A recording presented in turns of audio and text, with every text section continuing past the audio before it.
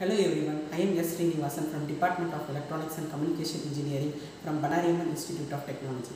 My teammates are Monish, Aravi, Jagadishwaran, Mithul Balaji and Darshana. I am going to explain our project, which is Wearable health monitoring device, which is assembled, soldered, tested in our PCB fabrication laboratory. This is a health monitoring device which uses LilyPad microcontroller. The LilyPad uses Atmega 168 IC and a 5 volt constant power supply.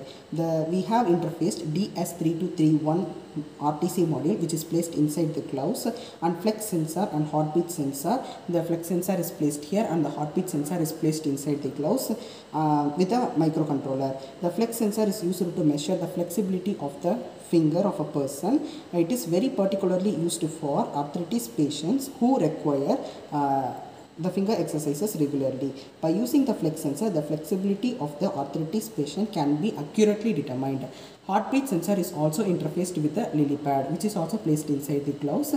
The heartbeat sensor provides the heartbeat rating of a person. The DS3231 RTC module acts as the timer and indicates the person at accurate time to have medicine and for other purposes, etc. Without using any internet sources, we can acquire and monitor the real-time data. Is the main advantage of our project. Thank you for giving us this fine opportunity to explain about our project. Thank you.